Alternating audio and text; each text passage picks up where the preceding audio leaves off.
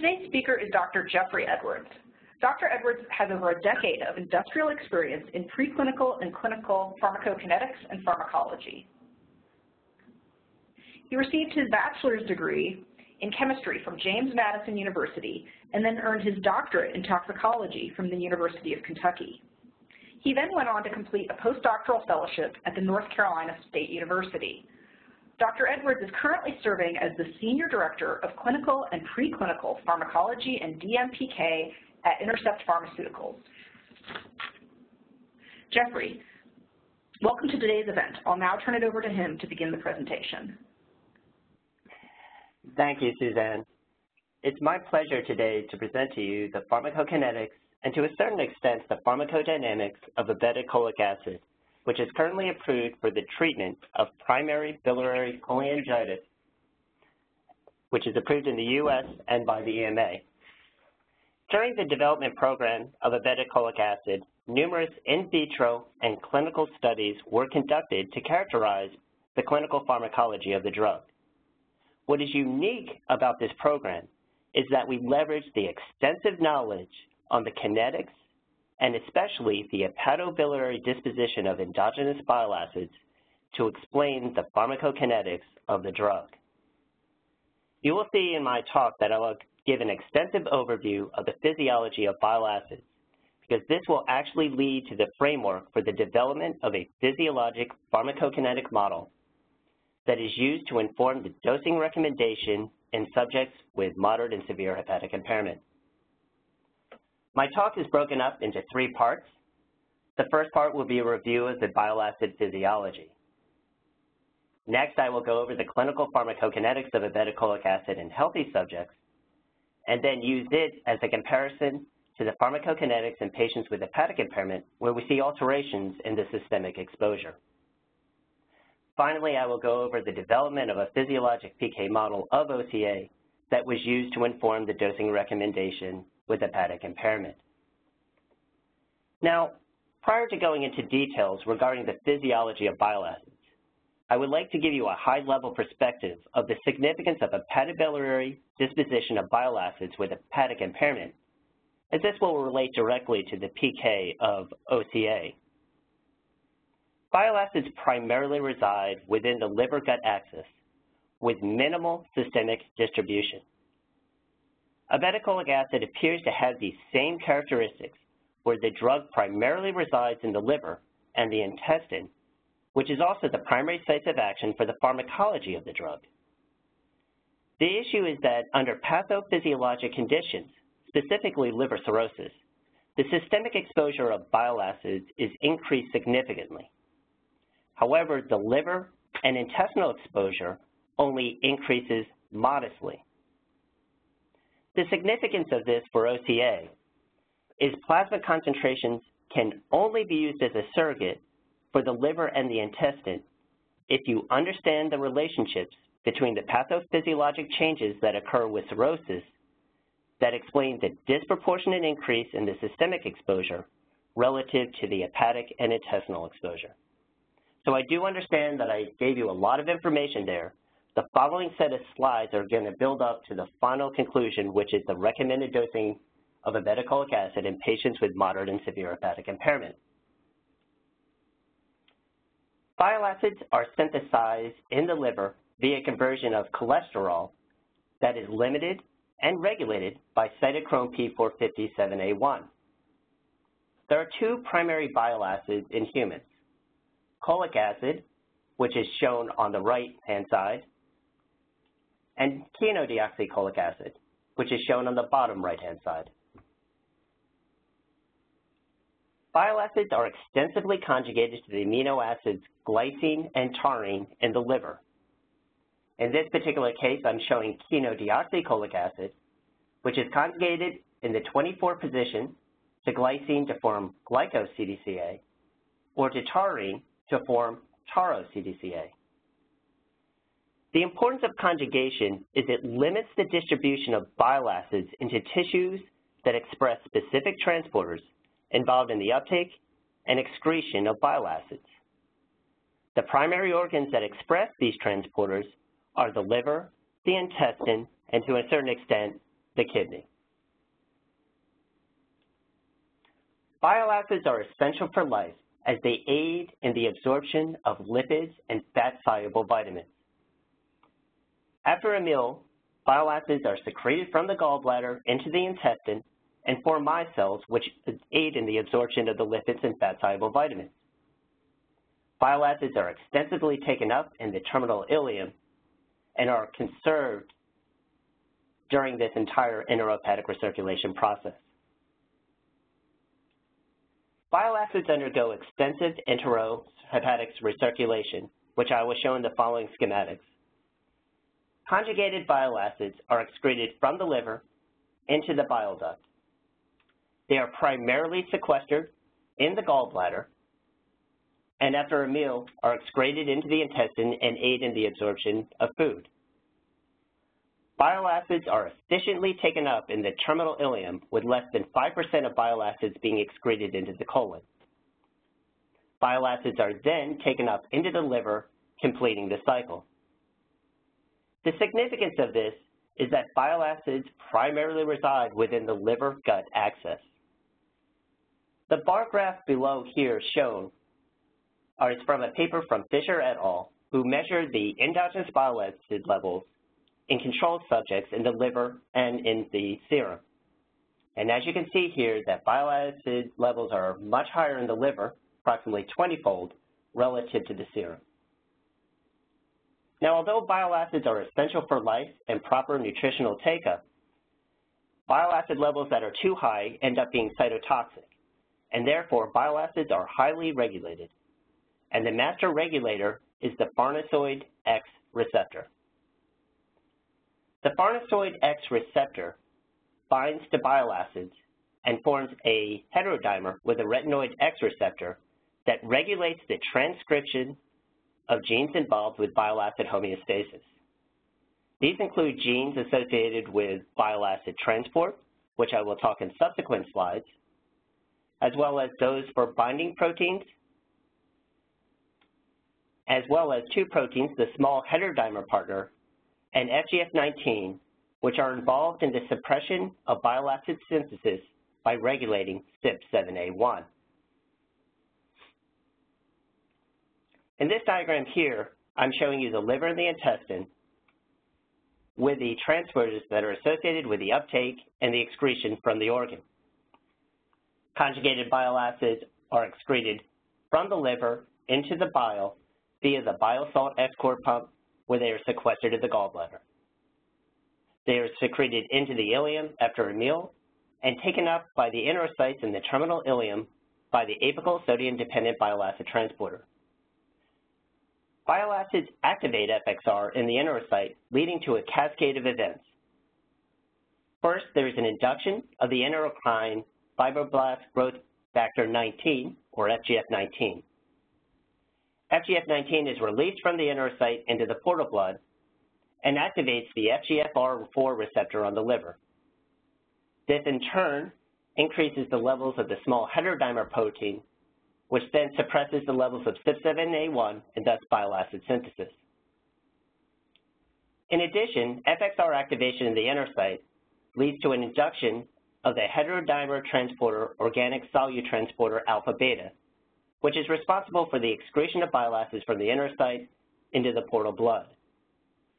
And finally, it causes the induction of the ileobile acid binding protein and the small heterodimer protein, which is thought to be cytoprotective in the enterocyte. Bile acids are excreted out of the enterocyte via the OST heterodimer and taken up by the liver via the sodium taurocholate transporter and the ATP family. Once in the liver, the bile acids can again activate FXR, and via regulation on a transcriptional level, they increase the levels of the small heterodimer partner, causing suppression of CYP7A1.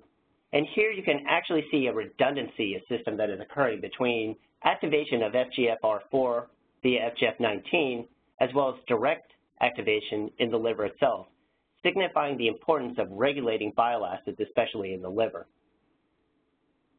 In addition to controlling bile acid synthesis, FXR activation causes an increase in transporters, specifically the bile salt export pump, which will transport bile acids out of the liver and into the bile, as well as an increase in the OST alpha-beta transporter, which will move bile acids from the hepatocyte into the systemic circulation. Now, under normal physiology, there is a balance between the bile acid levels in the liver and the intestine so that it may aid in the absorption of food without causing any type of hepatotoxicity. However, as I mentioned previously, high levels of bile acids are associated with hepatotoxic events, and under certain pathophysiologic conditions, and I'm going to talk specifically about cholestasis, high levels of bile acid leads to liver damage. In this diagram here on the left, I'm showing what would be a normal bile acid load in the liver, where bile acids are taken up in the portal vein and excreted out into the bile. However, in diseases like cholestasis, there is damage to the bile duct network, leading to decreased transport of bile acids out of the liver, creating an unhealthy load of bile acids inside the hepatocyte, causing liver damage. Highlighting this, again, back to the Fisher paper, they looked at the levels of endogenous bile acids in the liver in control subject relative to subjects with cholestasis. And you can see here, there is about a 4-fold higher levels of endogenous bile acids with subjects with cholestasis relative to those with normal liver function. So what would be ideal in this particular case is to activate FXR with a cholestatic disease to decrease the bile acid synthesis and increase the export of the bile acids out of the hepatocyte. However, adding a bile acid in this condition would only exacerbate the condition. And therefore, what would be ideal is to have a potent FXR agonist which could activate it without exacerbating the bile acid load. And this is where obeticholic acid comes in, which is a selective and potent FXR agonist. Obeticholic acid is structurally very similar to chenodeoxycholic acid. Here on the left-hand side, I'm showing you the chemical structure of obeticholic acid. And on the right-hand side, I'm showing you chenodeoxycholic acid, which is the natural ligand for FXR. The difference between the two molecules is the addition of an ethyl group in the 6-alpha position. And this 6-ethyl group allows obeticholic acid 100-fold more potency on FXR relative to chenodeoxycholic acid, making it an ideal candidate for diseases in cholestasis. Like bile acids, obeticholic acid is extensively conjugated in the liver to the amino acids glycine and taurine to form glyca-OCA and tara-OCA. Again, to reemphasize the importance of this conjugation, that it limits the distribution of OCA into tissues that express specific transporters involved in the uptake and excretion, and limits its distribution primarily to the liver and the gut. Next, I will go over the pharmacokinetics of obeticholic acid in healthy subjects.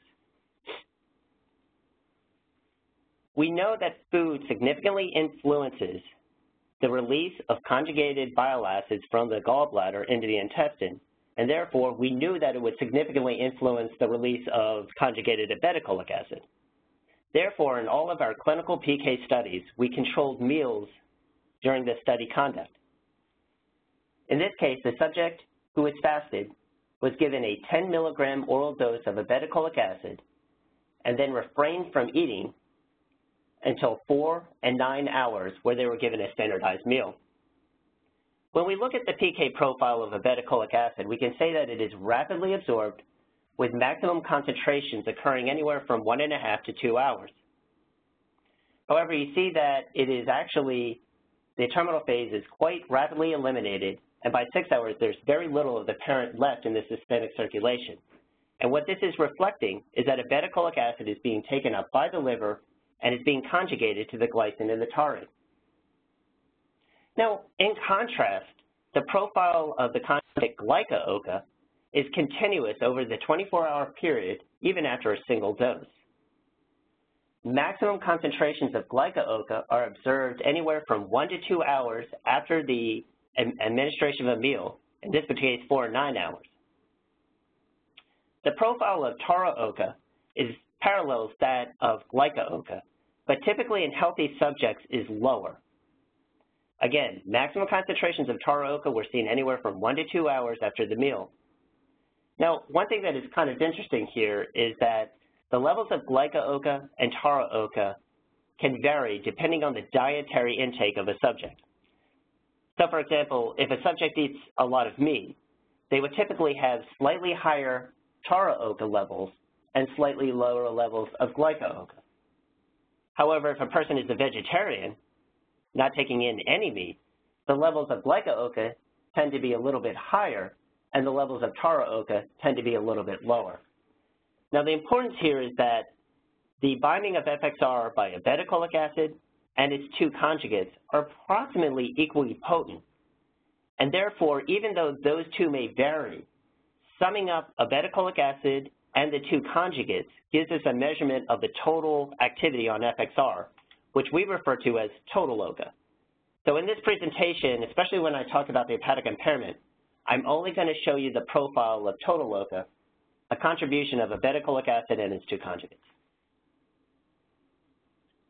After daily administration of obeticholic acid for 14 days, the profile of the parent OCA is not very different than it was on day 1, and meaning that there wasn't very much accumulation. Maximum concentrations, again, occurred about an hour and a half after the meal, and you can see the rapid decline in the systemic exposure. One difference here, though, occurs is that the conjugates, there's a significant accumulation of it. There's anywhere from 6 to 7-fold, where I'm showing you for glyca-oka, and now if I show you tara-oka, it has a very similar profile and similar accumulation. Looking at this profile, if I were to sum up the parent and the two conjugates to give you total OKA, you can see the vast majority of the contribution of total OKA is from the two conjugates, which is consistent with what is known about bile acid physiology, which is OCA is going to be conjugated to taurine and glycine. I also want to point out two things. It's very clear here that foods will influence the pharmacokinetics of the drug, depending on the timing of the meal. And the other part is that 6 to 7-fold accumulation is consistent with a predicted half-life of 4 days that was done with the modeling and the simulation. Next, I'm going to go over the pharmacokinetics of obeticholic acid in subjects with hepatic impairment. Now, as I said earlier, we know from literature that the systemic exposure of bile acids is significantly altered. It's increased quite dramatically in patients with cirrhosis or hepatic impairment. But what is also known is that the liver and the intestinal concentrations only increase modestly. And so what's important to know with hepatic impairment are what are the changes that occur that cause these increases in the systemic exposure with only modest increases in the liver. Here I'm showing you again the diagram of the intrahepatic recirculation of either bile acids, but this can be actually applied to obeticholic acid as well. With hepatic impairment, the first thing that happens is there's a decrease in the functional liver volume due to the cirrhosis that occurs in the liver itself. In addition, there's a decrease in the uptake of bile acids, which causes a significant increase in the systemic concentrations of the bile acids. Due to the cirrhosis, there's a buildup of portal hypertension, and this buildup of pressure causes the portal vein to go under portal systemic shunting, where part of the flow is diverted away from the liver into the systemic circulation, bypassing the liver. However, in response to this, the hepatic arterial response occurs, where the arterial blood flow is increased to compensate for the decrease in the portal flow, so that the total blood volume that is going to the liver remains relatively consistent in those patients with cirrhosis and not with cirrhosis. And then finally, there's an increase in the conjugation of taurine. Now, to a certain extent, because tara-oka and glyca-oka have similar potency on FXR, the significance of this on the pharmacology is quite minimal. But I would like to point out that because the liver is no longer functioning at a high level with cirrhosis, there is typically more taurine available. And most likely the increase in the taurine conjugation is because now that amino acid is more available relative to the glycine. We characterize the clinical pharmacokinetics of obeticholic acid with patients with hepatic impairment in a dedicated clinical pharmacology study. In this study, We also included subjects with normal hepatic function. And here's the profile of total OCA, again, the sum of the parent and the two conjugates after a single 10 milligram dose. Comparing this to the PK profile of subjects with mild hepatic impairment, there was not much of a difference. However, when we looked at moderate hepatic impairment and severe hepatic impairment, we saw significant increases in the systemic exposure, and we would expect this based on what is already known about the physiology of bile acids. I would like to point out that we based the degree of hepatic impairment using the Child-Pugh scoring system.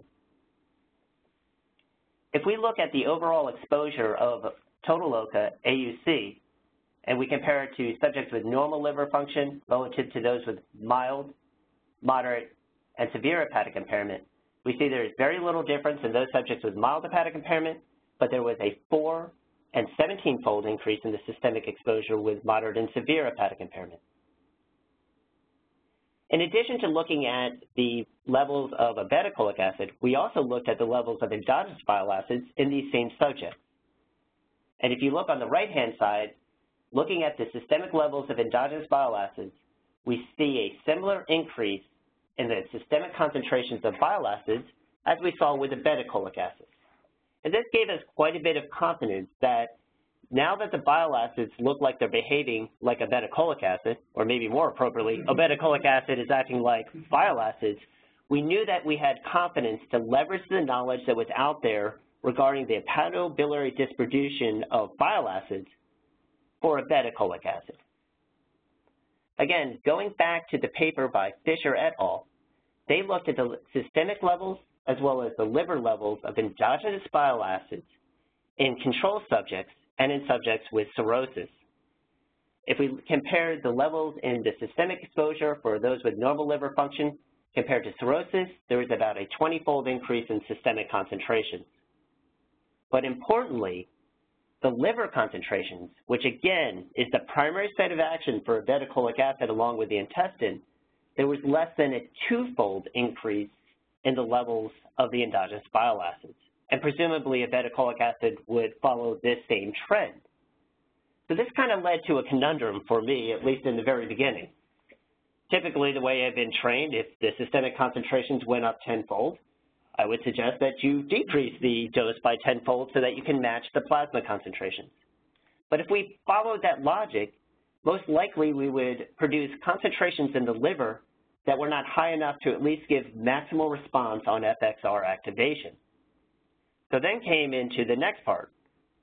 How do we actually predict the concentrations of obeticholic acid in the liver and the intestine, since we only measured the plasma concentration of the drug during the development program? I was very, very happy to learn that Dr. Gianni Molino, Dr. Alan Hoffman, and others had developed a physiologic pharmacokinetic model for chenodeoxycholic acid back in 1986. They based this physiologic PK model on all the work that they and others have done all the way back from the 1950s and on, and incorporating all these physiology into this model, they were able to predict not only the plasma concentrations of bile acids, they were able to predict the liver and the intestine. And so obviously this was a very important and significant starting point for us in the development of a physiologic PK model of obeticholic acid. The model consisted of 3 main systems, one for the circulatory, one for the hepatobiliary, and one for the intestine. The circulatory system consisted of 3 discrete compartments, one for the systemic, and there was one for the parent obeticholic acid, and then one for the conjugate glyco-OCA and one for taro-OCA. In addition, there was a compartment for the portal blood and one for the sinusoidal blood. And I will point out that these are all physiologic volumes for the compartments, and the transfer rates between each of these compartments are actually blood flow rates that we could get from literature. For the hepatobiliary system, there was a compartment for the liver for obeticholic acid, which immediately conjugated to either glycine to form glyco-OCA or to taurine to form taro-OCA.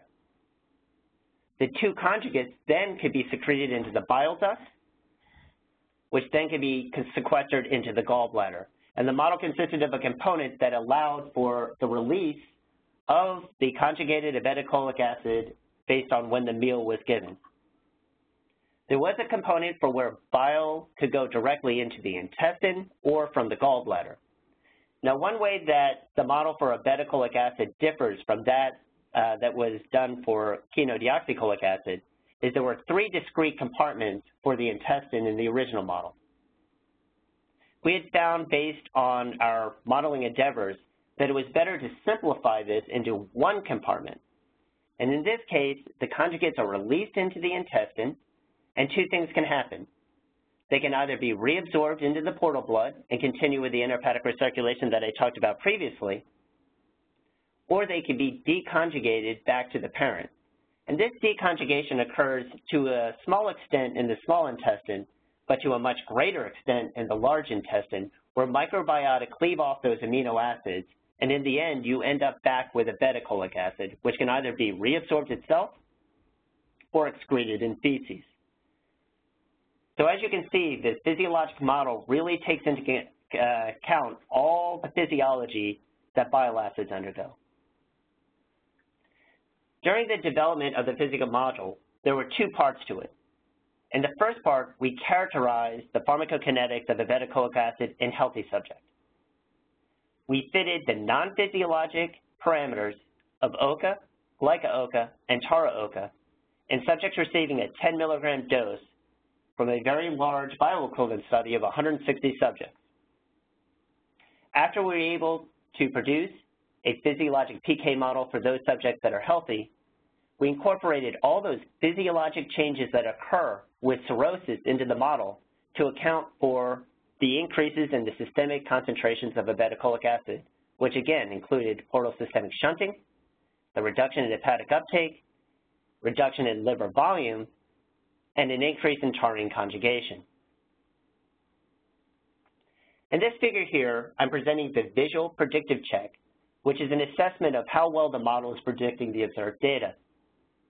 So just quickly, the symbols, the blue symbols in this case, represent the individual plasma concentrations from the 160 subjects, taking a 10 milligram oral dose of OCA.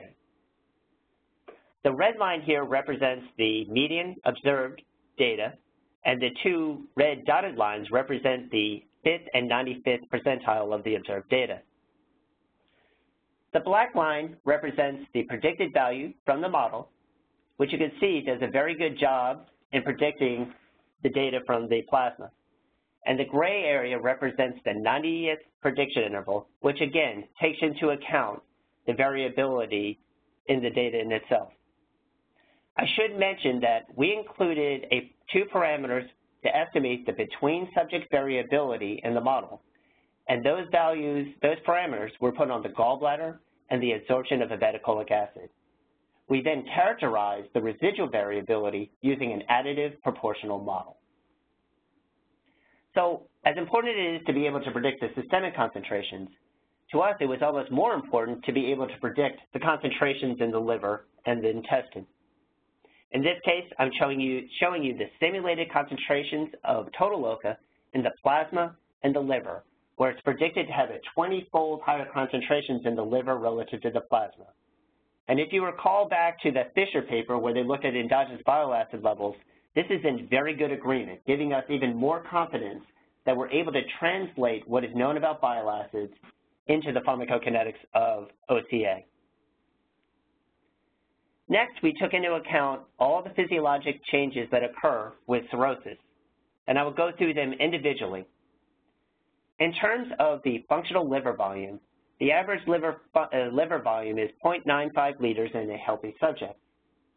For subjects with mild, milder, and severe hepatic impairment, you can see a decrease, where in the most severe state, there's an approximate 40% decrease in the liver volume. These values, fortunately, we were able to take from literature and did not have to be estimated using the data from the dedicated clinical pharmacology study in patients with hepatic impairment. Next, we looked at the decrease in the uptake or the hepatic extraction of the drug. In healthy subjects, the hepatic extraction ratio of OCA is 77%, which is quite high and is actually very consistent to what has been reported for both for chenodeoxycholic acid and cholic acid. And there's not much difference between the extraction ratio between healthy subjects and those with mild hepatic impairment. But as you can see, once you get to severe hepatic impairment, there's a significant decrease in the hepatic extraction ratio, and this really causes the majority of the increase in the systemic exposure of obeticholic acid, which is also applied to the increase that we saw in the bile acids themselves. Finally, we took into account the portal systemic shunting and the arterial buffer response that occurs due to the portal hypertension. In healthy subjects, there are no portal systemic shunting, but if we look under the most severe case, there's 45% shunting of the portal blood flow with a compensatory 92% increase in arterial blood flow. I would like to point out that we did not estimate these values, but again, they came from literature. Finally, we estimated the difference in the glycine to taurine conjugation rate. Under normal conditions, the ratio of glycine conjugate to taurine conjugate is about 4.5. However, in severe hepatic impairment, there's about equal conjugation between the glycine and the taurine. If we get an assessment of how the model did with predicting the profiles in subjects with normal liver function, shown in the upper left-hand side, relative to the subjects with mild hepatic impairment on the right-hand side, top, and those with moderate, bottom left, and severe hepatic impairment, bottom right, we see that there is relatively good agreement between the systemic exposure that was observed in our clinical pharmacology study relative to the physiologic PK model. But again, most importantly, what we wanted to understand was not only this change in systemic concentrations, but what would be the predicted changes in the liver concentration. So taking this model, we went back and we simulated what the concentrations would be in the plasma and in the liver. Shown in this bar graph here are the concentrations of total OCA and its fold increase in the plasma and the liver for subjects with mild hepatic impairment, moderate hepatic impairment, and severe hepatic impairment. Consistent with our clinical pharmacology study, we saw significant increases in the systemic concentrations of the drug with moderate and severe hepatic impairment, but very little with mild. But importantly, we saw very little difference in liver concentrations with mild hepatic impairment and only a 1.5 or a 1.7-fold increase in liver concentrations for those with moderate and severe hepatic impairment. And so this, again, goes back to that conundrum. We're seeing disproportionate increases in the systemic concentrations relative to the concentrations of the site of action. Specifically, we're talking about the liver. Now, before I can talk about the alternative dosing regimen in subjects with moderate and severe hepatic impairment, I actually need to tell you what is the normal dosing regimen in patients with primary biliary cholangitis. Now, I'm going to go through these next few set of slides relatively quickly. So I'll tell you, if you're going to remember anything, the normal dosing regimen of obeticholic acid is to give 5 milligrams once daily. That can be titrated to 10 milligrams once daily based on tolerability and response. Primary biliary cholangitis is a rare autoimmune cholestatic liver disease, and it is characterized by destruction of the bile ducts. So here we have a healthy liver, and here we have the destruction of the bile ducts due to the PBC in the disease. This leads to high levels of bile acids inside the liver, and thus an FXR agonist like obeticholic acid would be an ideal candidate to help try to alleviate some of the symptoms and disease pathology.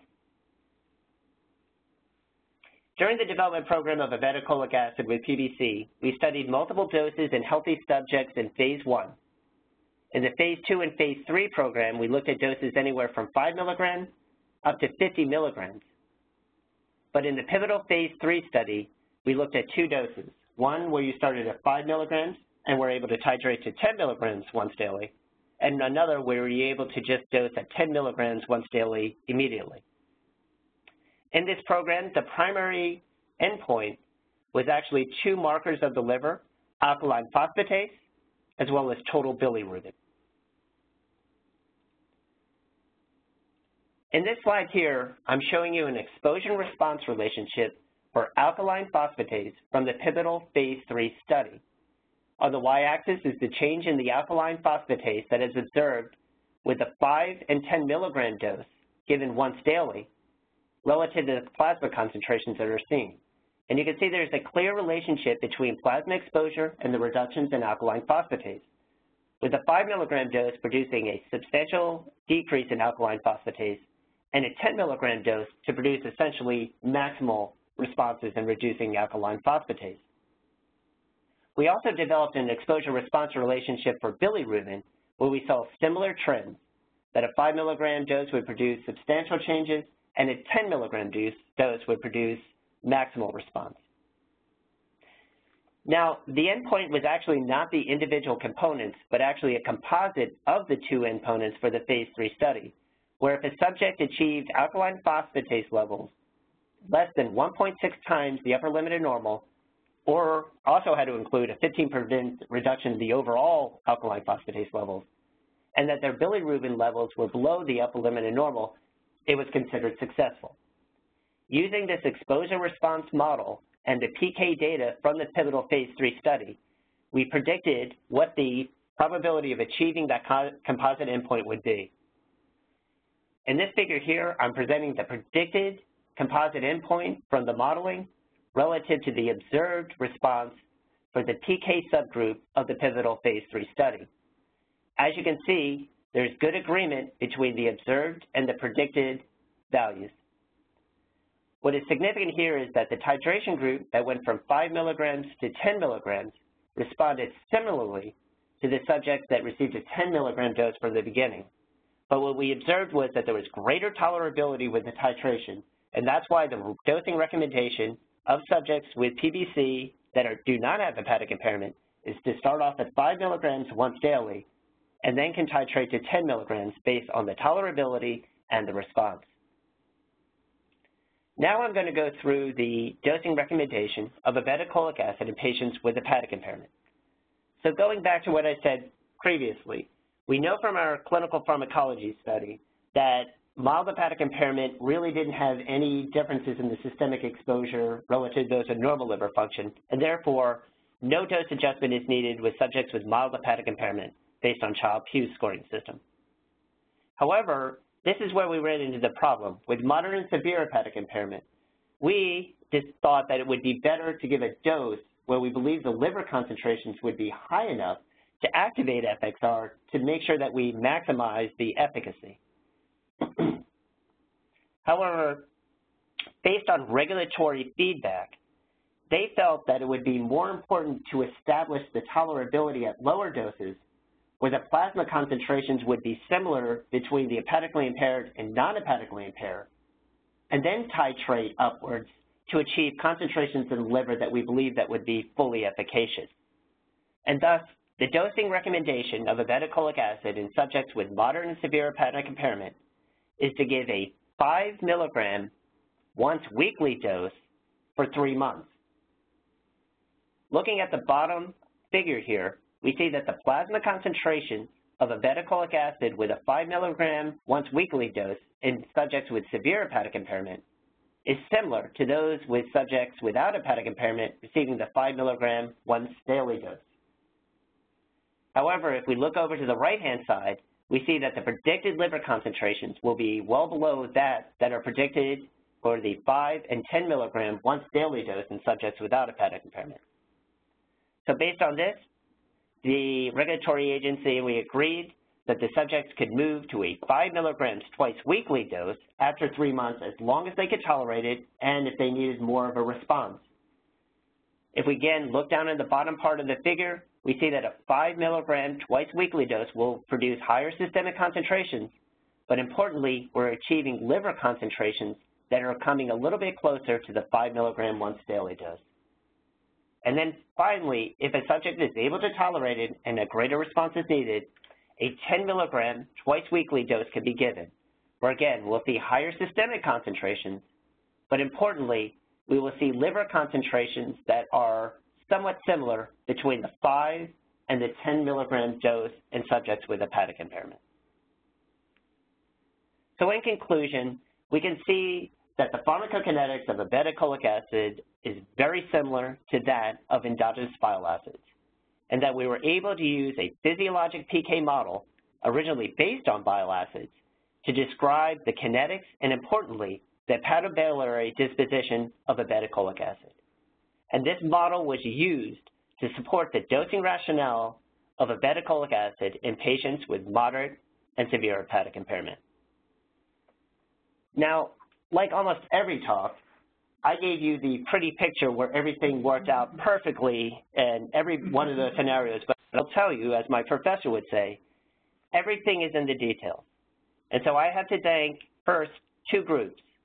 Here at Intercept Pharmaceuticals, I want to thank Carl Lissert. Carl Lissert heads up the pharmacometrics group at Intercept, and he is very diligent both in the modeling and understanding the background and literature and science as it applies to the modeling, especially when it comes to bile acids. And I know for a fact that this model would never have been developed without him. On the other end, I need to thank Sitara, who, when I first started the program here, I was the clinical pharmacology group, and I came to them showing them this 27-compartment model that I thought would be a really great idea to characterize the PK of OCA. I'm very happy to say that they agreed to take on the project, and I really must thank Thomas Perret and Natalie for their contributions, because this certainly was not an easy endeavor for both of us. There was multiple correspondence between Intercept and Sitara, and I felt like this was a really great collaboration between the two of them. Finally, I must thank tremendously Dr. Alan Hoffman. If you don't know who Dr. Alan Hoffman is, he is the leading expert in bile acids. I cannot tell you how grateful I am to him for many reasons. One, I'm thankful for him and Gianni Molino to realize that I would need a PK model back in 2017 to explain obeticholic acid. But importantly, I need to thank Dr. Alan Hoffman because he was very patient and worked with me in explaining everything about physiology of bile acids, which I must tell you, I think I lost the majority of my knowledge that I learned back in undergraduate and graduate school by the time that I came to Intercept. He is a very generous man, and I just cannot thank him enough on this one. And I must also point out that Alan and Gianni Molino came up with this model in 1986. And I will say in 1986, I was in high school working on the very first Macintosh, and I cannot figure out how on earth he actually was able to produce this model that was accurate to predict the profile of bile acids. So with that, I would be happy to entertain any questions that you have. Okay, wonderful. Thank you so much, Jeffrey. We now invite our audience to enter your questions into the Q&A box for Dr. Edwards. Looks like we have a question from our audience. Someone would like to know, bile acid and OCA conjugates are limited to organs that express specific transporters involved in the uptake and excretion of bile acid, which included the kidney. What is the significance of renal excretion on elimination of OCA? Yes, this is an interesting question. The original model that was presented by Alan Hoffman actually brought in the influence of renal excretion, but as they kind of pointed out, it wasn't considered to be very important and therefore wasn't included in the final model. What I will tell you is during the development program of obeticholic acid, we have looked at the excretion of radiolabeled OCA, and in that study we found that less than 3% of the drug is excreted in the urine, and the vast majority is being excreted in the feces, and therefore the influence of that one isn't very high. Now I will say under certain pathophysiologic changes, the significance of it may become a little bit higher, and that's something that we continue to evaluate even to this day. Someone would like to know whether you considered measuring OCA concentrations in liver biopsies to further validate your models. I will tell you that I would love to measure the liver concentrations of obeticholic acid. Unfortunately, during the program with PBC, we used the markers of alkaline phosphatase and bilirubin, which are levels that you measure systemically, and we didn't have biopsy values or biopsies to go back to measure the concentrations of it. But certainly it's a very good point. Someone would like to know, what's your thoughts on using a physiologically-based pharmacokinetic approach to replace dedicated organ impairment PK studies to guide dosing in these patients? Or can we do a reduced design and use the model to estimate the concentration, the drug concentrations in patients with severe impairment? This is a very interesting question to me because we are further developing the model for different types of changes that occur with liver diseases, and this would apply very directly with it. My suggestion would be you would definitely, at a minimal, would like to start with a model to at least predict the changes that you observe. And perhaps in a certain way, having discussions with the regulatory agencies or whatever ethics or IRB that you're working with, that maybe to evaluate early on whether the model is able to predict the changes and therefore somehow do a reduced design like you're talking about. So as we build their wealth of knowledge with the model, I'm hoping that this model is not the end, but others have the opportunity to take it and develop it for their needs, that we may learn more and more of what's going on with the hepatobiliary distribution of all drugs. Someone says that you mentioned at the beginning of your talk that exogenous bile acids in the liver at high enough concentrations can be hepatotoxic. OCA is similar to endogenous bile acids. Why does dosing of OCA itself not cause hepatotoxicity? Yeah. The key to this one is that obeticholic acid is 100-fold more potent relative to chenodeoxycholic acid. So when we administer OCA, we're administering very low doses of 5 and 10 milligrams once daily, at least in non-hepatically impaired. When we measure the concentration of the endogenous bile acids relative to obeticholic acid, we can see that the levels are less than 5%, often even less than 3% in the patient population. Therefore, we're not adding at all to the burden load of the bile acids in there. Someone wants to know, what is the total OCA pharmacokinetic profile beyond 14 days? So, for example, at 28 days, do you consider to see accumulation, or have you achieved steady state by 14 days? So we actually, when I've shown the profiles here for simplicity, I only showed you the 24 hours, but in that study that we used to characterize the PK in healthy subjects, we actually went out to 1 week. And so you can see that the drug has a very, total OCA, the conjugates of the parent, has a very long elimination profile. And based on the modeling, we were able to estimate it to be 4 days.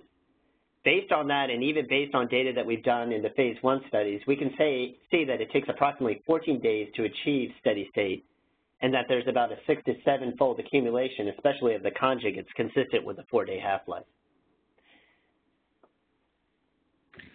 In the SAD and MAD studies, different higher doses were tested as compared to the 5 and 10 milligram doses that were tested in phase 2 and 3. How did you select these final doses if you didn't test them in the initial SAD and MAD studies?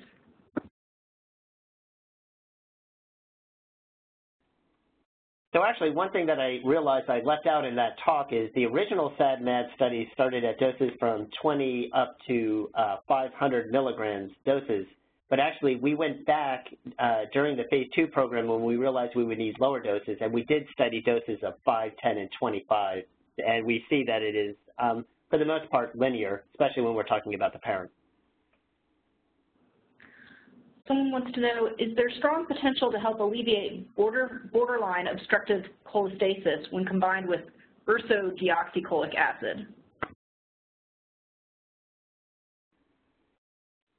I'm afraid I'm going to have to not answer this one. I don't know the answer, and I'd much rather have one of our clinical colleagues answer that one in particular, so my apologies.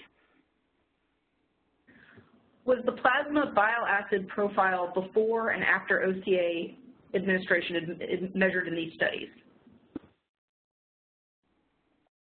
Yes, they were actually measured in the studies for the patients with PBC, and we did see a decrease in the systemic concentrations of the bile acids.